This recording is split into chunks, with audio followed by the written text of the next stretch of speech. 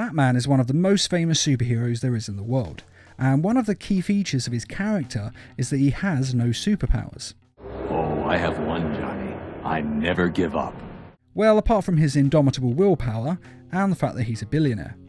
But physically, he has no superpowers at all. He's just a normal human being who has the strength and reflexes of someone who regularly engages in exercise. And this lack of power is one of the things that makes Batman so compelling, as he has to come up with inventive ways to take down all these supervillains who have superpowers. But even though Batman having no special abilities is a key part of his character, he has, over the years, developed superpowers here and there. And this is a list of 5 times that Batman got superpowers. Super Batman. Who would win the fight between Batman and Superman? A question that's been in the comics for decades. But what if Batman had Superman's powers? All that training and fighting ability with that unstoppable power would make Batman, well, unstoppable. And that's just the problem in issue 53 of the Superman Batman comic series. A magical totem takes Superman's powers away and bestows them to Batman. And at first, things are great. Superman teaches Batman how to use his powers, and Batman is able to use those powers to beat criminals like never before. But that's the problem. What starts out well soon turns bad, as Batman becomes harsher and harsher with his beatdowns, in some cases practically beating criminals near to death for little to no reason. And he even beats up Catwoman and Dick Grayson when he really doesn't need to. And it becomes apparent that the transfer of powers has affected Batman's mind, and it's only getting worse.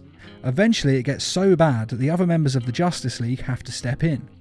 But since this is Super Batman, they can't stop him.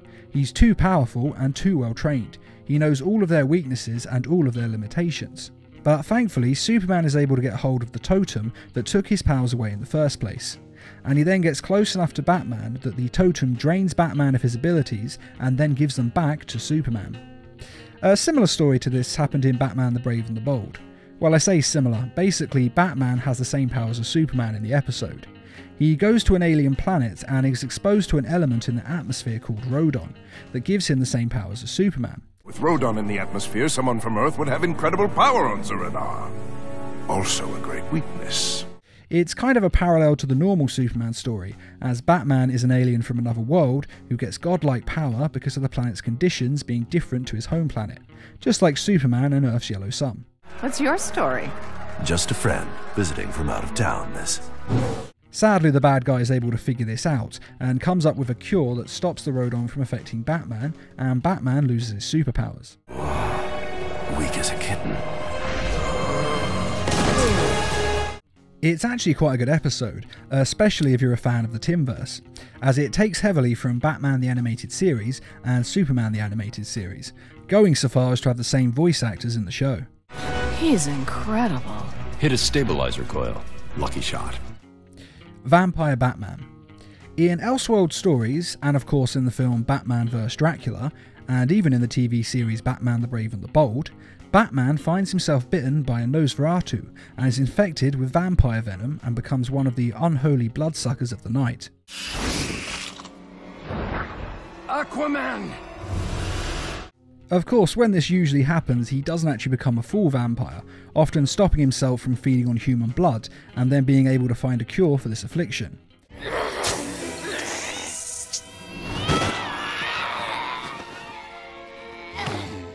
But it is one superpower that happens quite a lot, probably because Batman being a vampire is just absolutely perfect for his character, especially when he's fighting Dracula, because who doesn't want to see Batman fighting Dracula? As a vampire, Batman has super speed, strength and durability. The only downside, of course, is that he can't go out during the day, but since Batman rarely ever goes out during the day anyway, it's not really that big a problem. And of course the other problem is that he needs to drain people of their blood to stay alive. Hence why he finds a cure for his vampirism in most cases. But being a vampire definitely counts as having a superpower. I'm the Batman, and you're dust.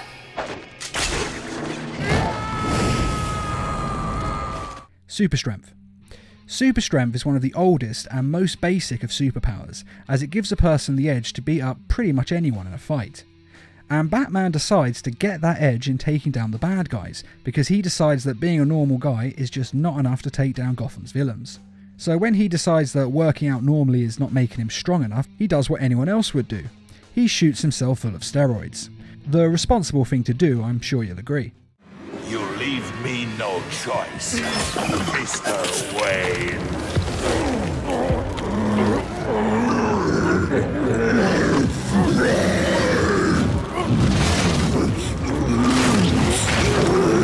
Batman is able to get hold of a drug that supposedly will make a person super strong, and it does just that, giving him super strength and makes him able to take down criminals like never before. However, like most drugs, he becomes dependent on it as he has to keep taking it, and he gets withdrawal and crazy mood swings from it. It's all making him lose control and being unnecessarily violent, and so he comes off the drug cold turkey and spends some time alone in the Batcave recovering from withdrawal. It's later revealed that the drug he was using was actually an early version of Venom, and after this the drug then gets into the hands of Bane, who uses this power to become super strong and to break Batman's spine. And this isn't the only time Batman has had super strength. In the Injustice video game series, he uses pills to enhance his strength. It's a durability enhancer. 5U93R. How can a pill allow... Kryptonian nanotech. Increases the tensile strength of bone and tissue by several thousand%. The pills make a person super strong and super tough, strong enough to fight Superman, though not stronger than Superman. And it seems to be permanent, at least in the video game. Though in the comic book tie-in series to the video game, the pills have to be taken regularly, as they only work for a short period of time and then they wear off. So maybe he does take more of the pills in the video game, but we never really see it. The Man-Bat mutation. After the tragic death of his son, Damian Wayne, Batman went after his murderer to get revenge. His opponent was of course Heretic, a clone of Damian Wayne who was genetically engineered to adulthood, and to be stronger than Damian Wayne would be in peak physical condition. Basically, the Heretic was stronger than Batman, and the Heretic was also either just as skilled as Batman is, or even more skilled than Batman is. It's not made that clear. So, in order to give himself an edge so that he can take down Heretic, Batman injects himself with the Man-Bat serum to give him enhanced senses and strength. Like pretty much every time Batman gets superpowers, this was of course only a temporary thing, and he was later given an anti-serum to turn him back into a normal human. But thanks to the Man-Bat powers, and the fact that he was wearing an exoskeleton to increase his strength, he was able to take down Heretic and get justice for his son's murder. The Amazo Virus. In the Justice League comic book series, Lex Luthor is at one point joining the Justice League. Now, it sounds crazy since he's a supervillain, and it kind of is crazy, but it's actually a pretty good comic book story arc. And one of the conditions of Lex Luthor joining the team is that he shows them all his secrets, and while he and Bruce Wayne are going through his secret lab, they are attacked. An assassin is there to kill Lex Luthor, and during the fight a virus is accidentally released, and it ends up infecting the whole city of Metropolis.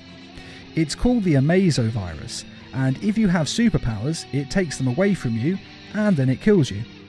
Most of the League are infected while saving civilians and are very near to death. Wonder Woman is of course a god, so the virus can't affect her, and Superman is Kryptonian, so it doesn't affect him either. Batman has a suit called the Has-Bat suit to keep him safe from infection, but it of course breaks and he is infected. And while superpowered people lose their powers when infected, normal people gain superpowers. This is why they're actually having so much trouble getting people out of the city, because they're all enjoying having superpowers. And the virus gives Batman some sort of sonic powers. He is actually blind in this state, but he is generating sound waves, and so he can see using sound waves and echolocation, just like a bat does. He can also focus these sonic waves into a weapon and attack people with powerful sound beams. I must say though, it's kind of odd that he goes blind. It's obviously so he can be more like a bat, as bats are blind. But the thing is, that's actually a myth. In reality, bats are not blind at all. In fact, most bats actually have pretty good vision. So it just seems that the writers didn't realise that when they were making his powers. But anyway, soon after this, it's revealed that the Kryptonians can be affected by the virus, and Lex Luthor actually exposed Superman to the virus 4 years ago. And he was infected, and apparently Lex Luthor actually designed it to take away Kryptonians' powers. But Superman's body developed antibodies against it. And using these antibodies, Lex Luthor is able to create a cure to the virus and save everyone's lives. Which would be commendable if not for the fact that he created the virus to begin with. And that is the time that Batman got sonic powers. There is also the time that Batman became the God of Knowledge. but I don't actually count this as a superpower. Although this Batman knows everything in the universe and doesn't need to eat or sleep, and he can travel anywhere in the universe and indeed anywhere in time, despite all this, it's technically the chair, not Batman, who has the superpower. Basically, Batman has no power, he's just using a superchair, which is the same as him driving the Batmobile. Yes, the superchair is a hell of a lot more advanced, but my point is that he doesn't actually have any powers, he's just using a superpowered gadget like he always does. So, in my opinion, this doesn't really count as a superpower. And that is 5 times that Batman got 5 different superpowers. Personally, out of all these stories, I think my favourite is the Amazovirus one. It's a really good story and would make a great movie, or better yet video game, and hopefully one day it will get adapted into something like this. But out of the superpowers, I think the best one is the Injustice Super Pills, because it's not that unbelievable a way to get superpowers, and it doesn't so much as give man a superpower, as it gives him the chance to fight the really powerful supervillains on equal footing. Basically, Batman can't overpower the supervillains, he still needs his fighting skills to win, but it gives him the strength to fight gods and monsters, while not making him too powerful at the same time. I mean, in reality, if Superman and Batman actually fought, Superman could put his fist through Batman's skull before he could even blink. So it's important for him to have a stronger skull and stronger muscles if you're going to have the two of them fight.